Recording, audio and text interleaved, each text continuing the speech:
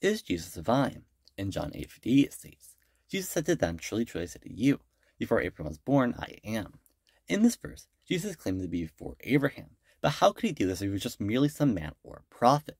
At face value, there are really only two possibilities of what he could be claiming here, that being that he's either claiming to be God or some other spiritual or divine being. However, when we add context to this passage, we find that the phrase I am is a divine statement.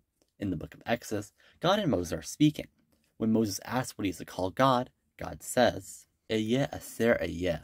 The Hebrew in this passage is hard to translate into a language such as English, but it's commonly translated as, I am who I am, or I am that I am. As we see in the verse in John, Jesus says I am, which many scholars have concluded is a clear reference to this passage.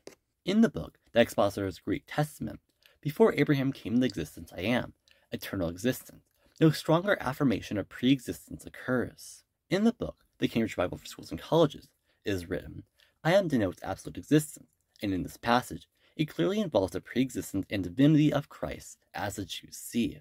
According to Dr. Plummer, a professor at Southern Seminary, he says, I am. Wow, what a clear and direct allusion to the divine name in Exodus 3:14.